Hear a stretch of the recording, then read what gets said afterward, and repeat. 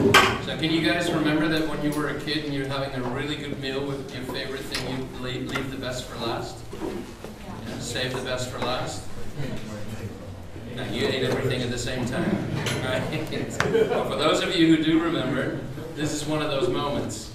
I fed Bill for about half an hour last week, and it was like meeting a twin son from a different mother. We have a lot in common. I'm not going to say too much to introduce him other than to say to you guys, enjoy him. He's going to pull a lot of things together that we've been talking about today, and I'm really happy to have him here. So Bill, without further ado. Thank you very much. Is the audio, can you hear me okay? So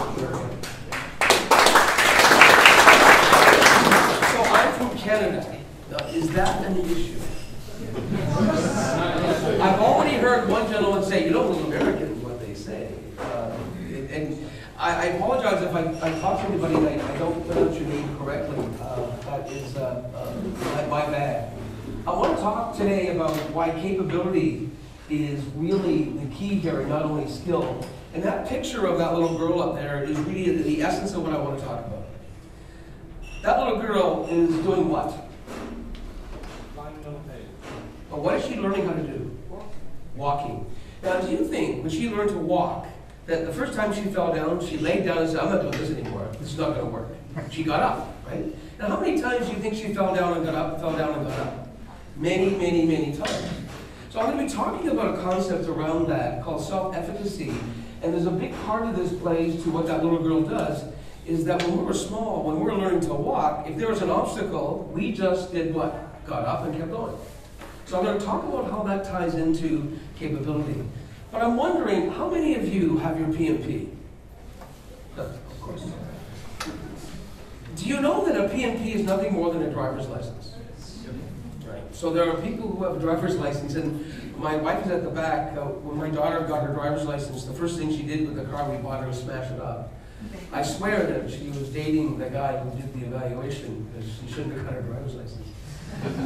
But the point here is that a PMP may be helpful. It's an accreditation. Does anybody have their PGMP? The program management piece? No? Okay. And all of you are card-carrying members of PMI, right? I can assume that? Okay, good. The point the reason that's important is, the provocative question for you is, you are one of two people. Are you a project manager who is a professional who happens to work for the company you work for today?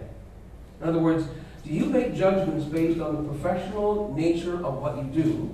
Or are you somebody who simply works at a company and you happen to be doing project management? What's the difference? Are you a professional who happens to work in a company, or are you somebody who works in the company who happens to be doing project management? What's the difference? Subtle but important. You choose your professional now. You make decisions based on what? What's right for the profession. You make decisions based on what's the proper thing to do for governance. If you are somebody who is an employee who happens to be doing project management, how do you make decisions? Perhaps. Based on what? The culture, the environment, the pressure, the stakeholders, perhaps even the sponsor. You're not making decisions necessarily based on what's right for the profession. Everybody with me? Now put your hand up if you are an A.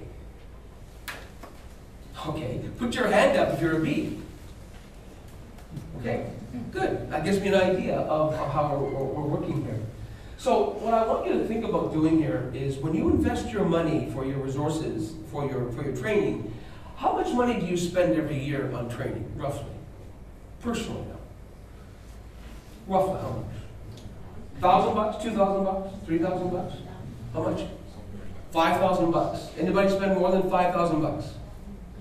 Ah, more than $5,000. Good. So the whole idea is the business decision on doing that is training an expense, or is training an investment? It's an investment, it is. But do you think that most people frame it that way? Not really. So what I want you to think about is not only learn it as an expense, or not an expense, but as an investment. I want you to start thinking about capability versus skill, and they're different. Capability is a future-looking, outcome-based approach versus a output-based approach. Now, RP, it was with me in a program with Phillips. Does anybody know who Phillips are here? I'm being silly. I do a lot of work for them. The point is that the notion of looking at only outputs versus outcomes is a major differentiator of excellence in Phillips. In other words, if you're a PM and you're only focused on outputs, what's going to happen? You're going to deliver the output, but what is the business folks and what are the product people, what do they want? Outcomes. They want outcomes. So your focus on outcomes means you're focused on value. You're not only doing the deliverable, it makes a dramatic difference. So I want you to start thinking about why that's important. Because at the end of the day, and if I had to do this in a short way, the first point here is, whatever got you where you are today is not going to get you where you want to go. Is that fair? Does anybody here have an MBA? How long ago did you get your MBA? Too long. 15 years. So what has happened in the last 15 years? And how relevant is that 15-year-old information? Somewhat relevant, but is it possible that information becomes dated, training becomes dated? Absolutely. So what you did before is not necessarily going to get you where to go, where you want to go. I also believe that learning is a process, not an event. What does that mean? Learning is a process, not an event. You do, but how long does it take to learn something? Is it one day? In theory, you go to a class, you don't learn a damn thing in the day. How long does it take for you to actually learn it? 2 years. It could be 2 years, but the point is you need to revisit the information. It takes days before you learn it, right? So the idea is for learning to become actually learn, it takes a while. And it's a process, not just attending an event. The third quick answer is outputs are more important than, outcomes are more important than outputs, and you need to invest wisely. And if you have the right capability at age 1, can you develop that same capability how old you are? How many of you are baby boomers? Baby boomers, born after 1946. So now, resonate here. Yeah. So, it's a long while since you were white, so I think I'm going to have to adjust a bit in that question. Roadmap for today. Because you're project managers, I'm going to put this in a roadmap format. I'm trying to help you. So, I'm going to talk quickly about the investment. Has anybody heard of the term VUCA? What does it mean? Volatility, uncertainty, complexity, you can read, ambiguity. But the point though is, what's the problem with ambiguity or with VUCA? What's happening? Is it going faster or slower? Faster. VUCA, the rate of change is faster, right? So if the rate of change is faster, what does that do to your level of anxieties? Up or down? Up. And if I say to you, the principle here that you probably picked out of the human factor, either the gorilla insights or the complexity, is that an anxious brain is a resistant brain. I'll repeat that. An anxious brain is a resistant brain. So how does that help you be a better project manager if you know an anxious brain is a resistant brain? Well, if I put somebody under stress, and my mother used to say, Billy, do not make a decision when you're hungry, angry, lonely, or tired. And that's what she meant. Now the point is, in the environment, is the stress caused by the fast pace of life causing anxiety? Yes. And does it affect the way we think? Yes. So I'm going to give you some tools and strategies on how to minimize that in terms of that capability piece we're talking about. I'm going to talk to you about a snowman. I know that's probably something foreign to you folks here in Amsterdam. Do you get any snow here? Yes. When? Yeah, I'm just asking you. And I'm going to talk about this word efficacy in more detail here in the process. Then I'm going to talk to you about 5 things I think you need to invest in. One is your IQ. Your IQ got you through school. Your EQ is going to get you through life. It doesn't matter how smart you are. What's more important is what? Well, how you connect with other people. So the EQ, the SQ, and I'm going to expand that for you because it's a lot bigger than just EQ. The next is Learning agility. I want to talk to you about learning as you go and getting feedback and becoming an agile learner. How many of you are experts in agile? Somewhat, okay. We're going to talk about how agile and learning go together dramatically because it is a differentiator of you in the future. Those of us who learn fastest and adjust quickest are the ones that are going to go to the top. Does that make sense? Because if you can't adjust to VUCA and what's going on, then that's going to be a limiting factor. The next thing we're going to talk about is politics. The point here is, I just finished a thing with the top IPM in Phillips about political savvy. Why do you need to have political savvy anyways, as a project manager? In order to be effective. You do. Now, we're going to talk about the poles. There's a manipulation side of politics, and then there's an ethical part of politics. My mission here is to convince you that politics is important. If you can't play politics, you're going to get played. That is the hard truth in the process. I'm going to give you some tools and how you can adjust to them. The next thing is mindfulness. Does anybody here practice mindfulness meditation? Why? It keeps you sane. But the point here is, it's not about whether everybody thinks mindfulness relaxes you. Mindfulness is very important because it helps your prefrontal cortex be focused more effectively in what you need to do. Why do you get hired? Do you get hired for your emotional brain or do you get hired for your rational brain? Both, but it's your rational brain. And what happens if you're always anxious and and anxiety-ridden? Do you think as clearly as you could? Answer is no. The point, though, is, at the end of the day, what are the business people chasing? Value. How many of you read the annual report of your company, paid start to finish every year? Start to finish. Why do you read it? No, the gentleman behind you. Do you read it cover to cover? I read it, but the most interesting thing is when they tell the story to the capital markets. Correct. The analysts, how the analysts respond to it, and how they every year have a slightly. Does it give you insights into how? A lot. I was in the banking business for 35 years. I had 38 jobs in 35 years. One of my jobs was lending money to businesses, corporations, and one of the big factors in play was I would never lend money to anybody if they didn't have a strong management team. That was absolutely important. How did I find out the information that they really had? It wasn't in the interview. I read the annual report. That was a big factor in the decision-making process. At the end of the day, just before we leave here, because I know I'm standing between you and your refreshments, so I know that, is a call to action, something that I want you to do. I've got 5 of them in the process. So, let's start. VUCA. If you want to read a really good book by Johansson, it's about what VUCA is and where it came from. Highly recommend that book. Because is VUCA a reality for you? It is. You can either be paralyzed by this, or you can be energized. What do you think most people are? Paralyzed.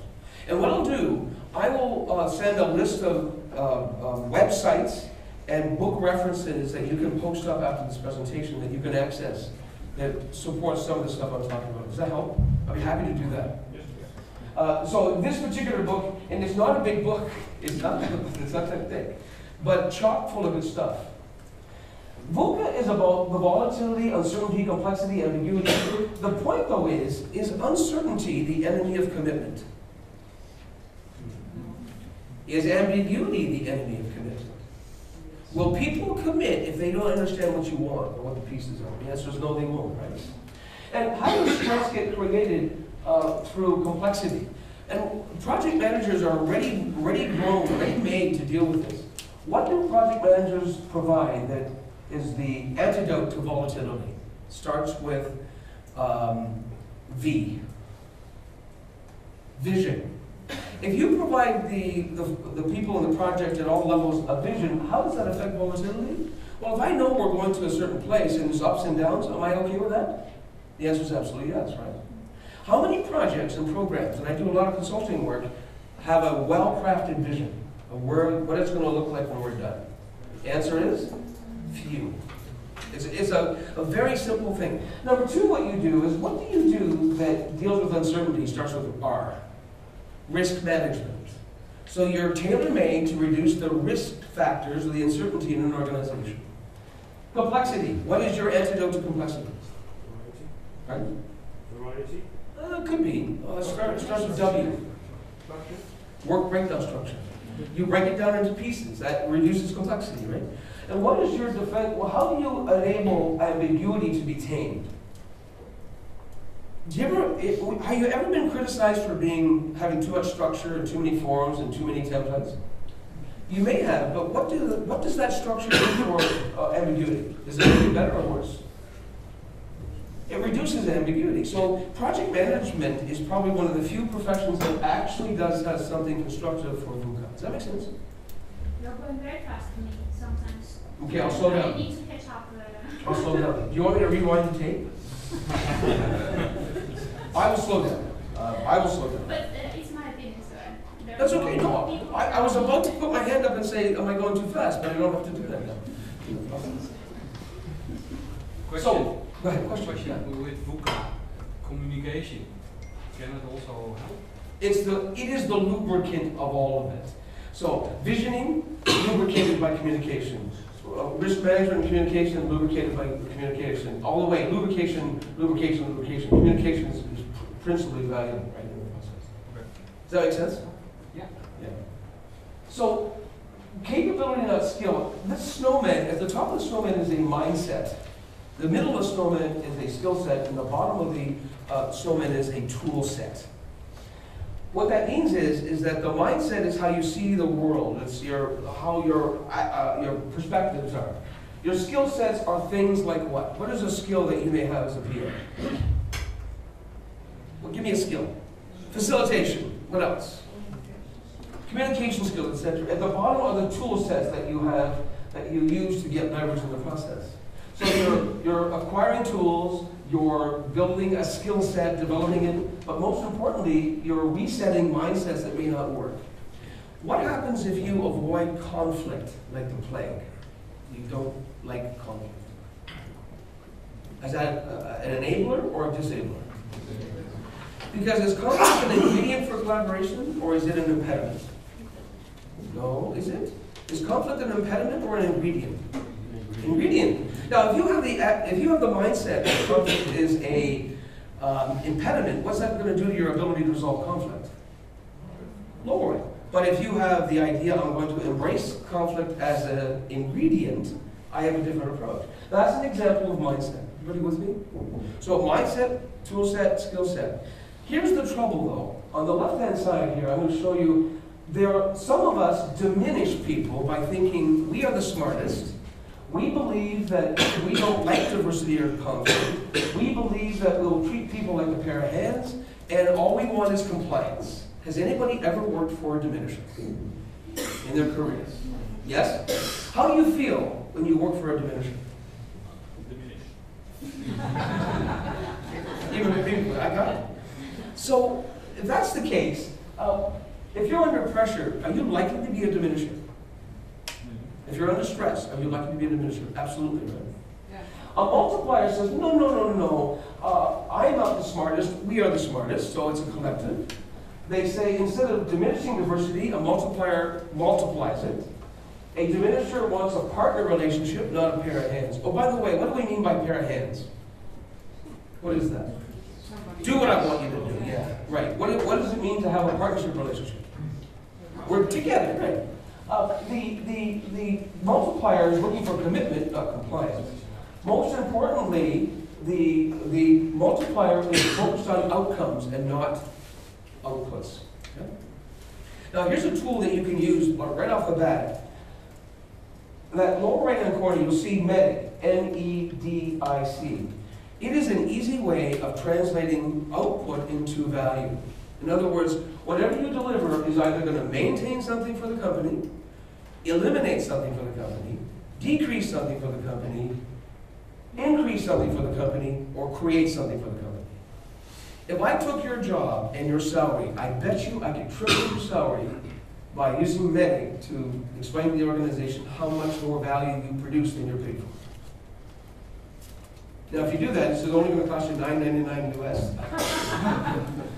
So MEDDIC is a very important way as a PM to be able to say, okay, what is it maintaining, what is it eliminating, what is it decreasing, what is it increasing, what is it creating? How is that going to affect your relationship with the business folks? I'll still go too fast. I'll slow down a bit more.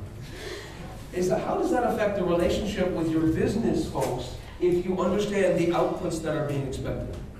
How does that set you apart?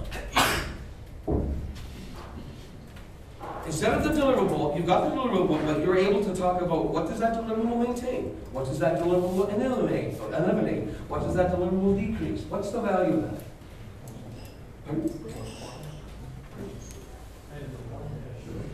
Added value, that's what value is all about, right? So the process, so I want you to think about, for example, MEDDIC, and I'll send you a little blurb on MEDDIC as well in the process.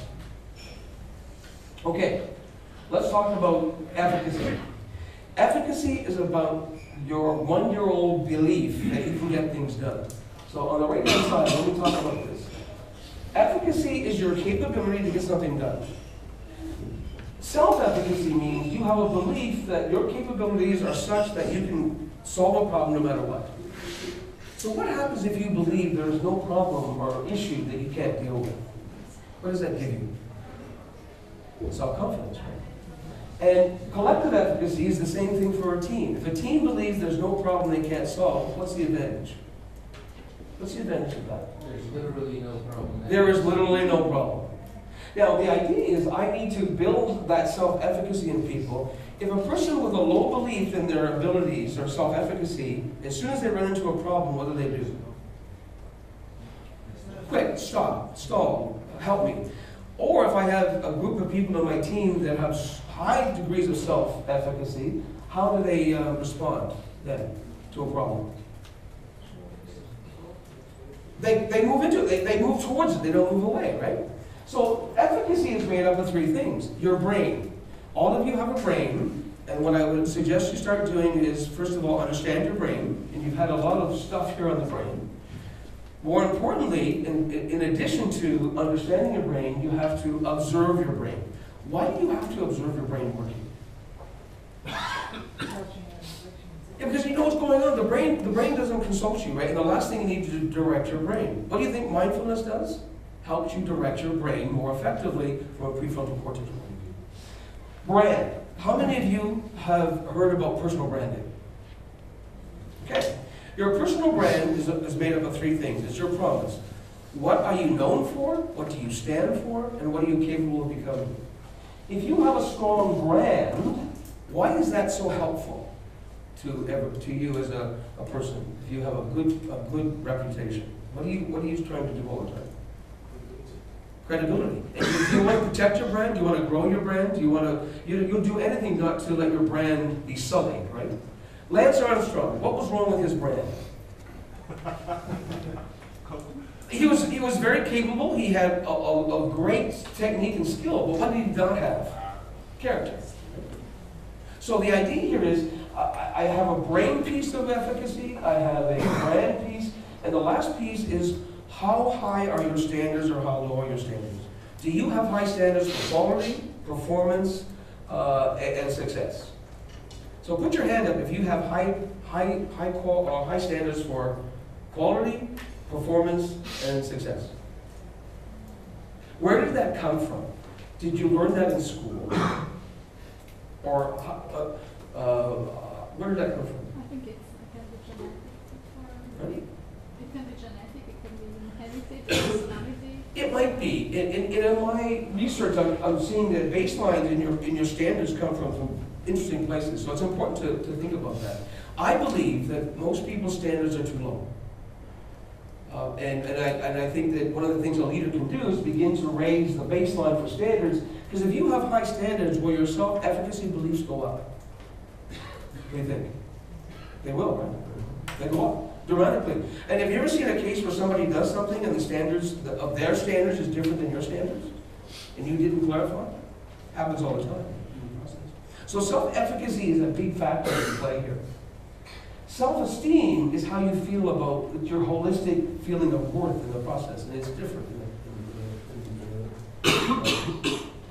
Let's talk about 5 areas. 1, your IQ. I'm going to go through these pieces of conscious of your time. Let's do your IQs up first. There are 3 other Qs. First of all, you got hired based on a certain level of intellectual ability called IQ, enough to get in the door. Is that true? You are all smart people, right? Yeah. Correct. So the point here is the threshold skill is about thinking. I want you to think about connecting with people. Have you ever heard of the term social capital? What is social capital? Trust-based relationship among people. You hate the boss, the organization is not good, but why do you come to work? Because you like the people you work with and you trust them. Right? That's social capital. That's what EQ does and SQ does. Lower left-hand corner is the whole cultural piece. It's cross-cultural, it's cross-organizational, and that cultural quotient is a big factor. My favorite is the PQ factor, which is something I've invented, but it's still true. It's your passion quotient that says, are you going to be self-directed in pursuing what you want to pursue? Your Qs, the other Qs, are the things that will make a dramatic difference in the process. And spending time developing those would be a good idea. Does that make sense? So, IQ got you through school, the rest of the Qs will get you through life and your business and your performance review, if you have it. Number 2, learning agility is the new differentiator. What that means is, I want you to think about, you come to the table with your raw experience, your degrees, it doesn't matter what it is. Your experience is what shapes that learning. At the end of the day, that's how you become have more potential. Does that make sense? Are you an agile learner, and have you grown with that experience? Your brand is what you stand for, what you're known for, and what you're capable of becoming. We view you through your brand. RP, does that make sense? So what I want you to think about from a learning agility point of view is the concept of what I call prime. In other words, performing is about being able to work under stress. Why is it working under stress will improve the way that you learn? What do you think? Why is that? You're challenged, and you get used to working under pressure. The R is reflecting, is being hungry for feedback, always getting feedback. Why do people hesitate to get feedback?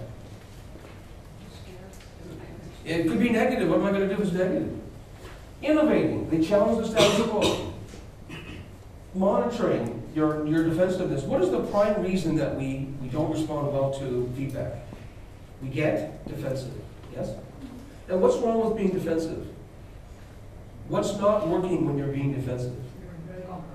Your listening skills, your brain, your processing, and lastly, exploring new things, being able to take chances. Has anybody heard the term sailing perpendicular to the coastline?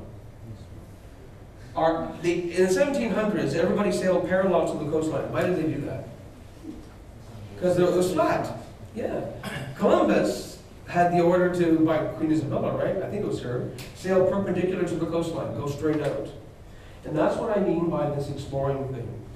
Don't sail perpendicular or parallel to the coastline. The point here, though, is I now have a strong ability to learn effectively. Now I enter the world of politics. What's the problem, or what's the opinion of politics right off the bat? Good or bad? Bad. Bad. Why is it bad? Is it possible that you've misunderstood politics? It is possible, right? So I want you to think of politics in 3 different dimensions. One is the typical thing about power and organizations and how it works. I think we all get that. But I want you to think about interpersonal savvy. What do you think I mean by interpersonal savvy? Getting along with people. Why is getting along with people such a powerful thing? Social capital. Yeah. So is that one of the PM strengths that you learn in the PMBOK? getting along with other people. Some, but not exactly everything. And then lastly, how much do you understand about your organization and how savvy are you about that? Is it possible that understanding your organization, being interpersonally savvy, enables you to be more politically savvy? And the answer is absolutely. And I can send you an article on this that will help you begin to make sense of this, because at the end of the day, it's either manipulation, which is what we all think politics is, or it's ethical influence. What's the difference between ethical influence and manipulation? The intention. Intention, you got it. So the point here is it possible to work in that gray scale between the two and still get things done and still be able to sleep at night? And the answer is absolutely. Most PMs think that politics is what? Manipulation. And it's not. And when you learn it, and just to help you there, the characteristics of a savvy person are these. You put the organization first, you believe and you care about what's going on. Your career is an outcome, not a goal. What does that mean? Career is an outcome, not a goal. Yeah, you do your job. You're not out to get the big promotion. You're doing your job and the promotion will follow in the process. Well, that's along this. Yeah, that's true. That's the spectrum. Now, did you see the limelight and the leading from behind the scenes there? Politics is leading from behind the scenes. What does that mean? Well, it means I'm influencing, I'm helping, I'm suggesting, I'm supporting. What does limelight mean? I want to be a limelight leader. What does that mean? We can talk about politics or Sorry? we can talk about politics or covert leadership. No, I'm talking about in the world of interacting with people, say politics. If I lead from behind the scenes, I'm helping people be successful. Right? That's covert leadership. I'm sorry, I don't understand. Cover what kind of? Covert leadership. Exactly. Okay. Yeah, but limelight, what is limelight leadership? It's leading from the front, right? Alexander the Great, follow me. Right? When I do exercises with the top IPM group in Phillips, when I say, okay, we're going to break into 4 groups, and George, you're going to be the leader, what does the leader do when I give him the pen? He takes the pen, what does he do? He stands up to the flip chart and starts to write and asks people for their input. What does that tell you about him? That you can write. And what is his style? Leadership or limelight or from behind the scenes? Limelight. Now what's the point of the limelight approach? What happens to the rest of the people? Just watch. Go watch, yeah. So is it easy to get caught in that as a PM? Absolutely in the process. Organizations are human systems pretending to be rational. They're not rational systems in which humans work. That's a key thing of this talk, is organizations are human systems pretending to be rational. I'm going to keep going. Mindfulness, you've probably had some discussions here about mindfulness. But the whole point is that mindfulness is about an expression called equanimity. Has anybody heard of that term? Equanimity. Equanimity is a term that says that you're able to accept what has happened or what is without judgment or resistance. In other words, I dropped the milk and the milk spilled. That means that I'm going to accept the fact that it's dropped and I'm going to clean it up. I'm not going to have an explosion in the process. The Buddhists have an expression called first dart, second dart. First dart is you drop the milk. The second dart is your reaction to dropping the milk. And which one of the 2 darts throws you off? First dart or second dart? Second dart. It happens all the time. So the point here is, if I can manage this and become more able to concentrate, how is that going to make me a better PM, do you think? Well, equanimity is going to keep things calm, right? In the process. A lot more calm. A good book is John Kabat-Zinn. Has anybody heard or read anything from John Kabat-Zinn? Yes. I'll put that on the website or on the list. It's a very good book. One of the thought leaders, would you agree in that process, Tom? Sorry? One of the thought leaders in that space? Yeah, absolutely. And the book that you've got on there is a keeper. Yes. The 5th one, and I'm conscious of your time, is that whole notion of value. MEDDIC is a very simple way of getting to it. I teach benefit realization to organizations, and MEDDIC is a key strategy to understand benefits and understand outcomes. and harvesting those benefits in the process. 5 things, call to action. I want to bring this back together again with the following. Oh, by the way, are there any questions before I close this off? I know, you want to pray. Number 1, I want you to commit to being a professional PM who happens to be working in an organization. That's what that would be one thing I would suggest that makes it dramatic. It'll change your mindset. It'll change the way you respond to stakeholders. The second one is differentiate yourself, being agile, but recognize that learning is a process, not an event. When you go to a learning event, what do you do before you get to that learning event? Do you Google the topic before you go? And the answer is? The very few people. I've done surveys of almost many hundreds of people, and how many people Google the topic before they come to the class? Almost 0. But most people come to the class, what? Empty. If they come with a little bit of stuff, and I add more stuff, are they not going to have more stuff in the process? Embrace mindfulness. It is an enabler of both hard skills and soft skills. Soft skills have a hard impact. Mindfulness is a winner. It's something that is simple but not necessarily easy. It's a matter of being persistent. The fourth one is a concept that I use a lot. It's called team. Whatever you learn, teach it to somebody, expect them to do something with it, anchor it, and then model it, is a way of implementing something. So teach it, expect it, anchor it, model it. And what do you mean? Let them do. Well, you model the behavior. So in other words, I taught a new technique maybe for conflict resolution. I practice the techniques that I've done by modeling it when I go to you do something. I don't have another way of doing it in the process. And lastly, the future-proof your capability. My future-proof comes back to this little girl. That quality of there's nothing that you cannot master, and being immune to VUCA is a key factor for success in the process. It's been a pleasure. I hope you have a good drink, and I hope you stay mindful. And just remember that little girl, when you learn to walk, that's all you need to be successful. Have a good day. Thank you very much.